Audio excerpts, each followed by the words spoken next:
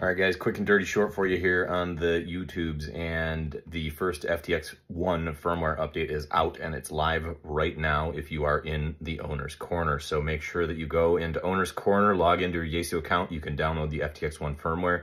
There are three big things that it appears to include, which have been released this evening. It is about 10 o'clock Eastern Standard Time. This was made available just an hour ago.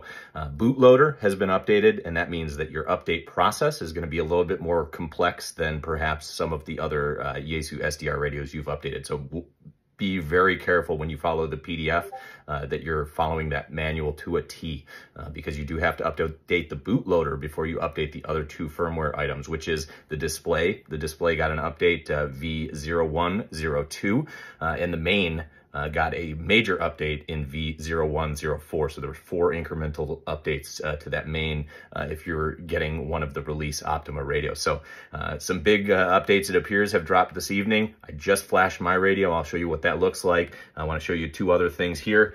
First, you got the release notes here, so make sure you take a look at those. All we got in the release notes was improved operational problems, not a real robust release note as far as I am concerned.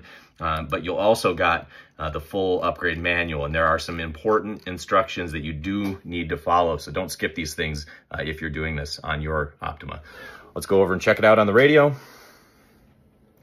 Down here on the radio, guys, you can see that we do have it updated now. And we're going to go ahead and do some testing. We had encountered a few bugs with ours, so hopefully this knocks some of those out. All right, quick one for you. Fast and dirty. Check us out. We'll be back with some more operational functions of the FTX-1. I know we just did an unboxing, but we really wanted to get some experience out in the field with it before we recorded a video and gave our impressions. Thanks a lot, guys.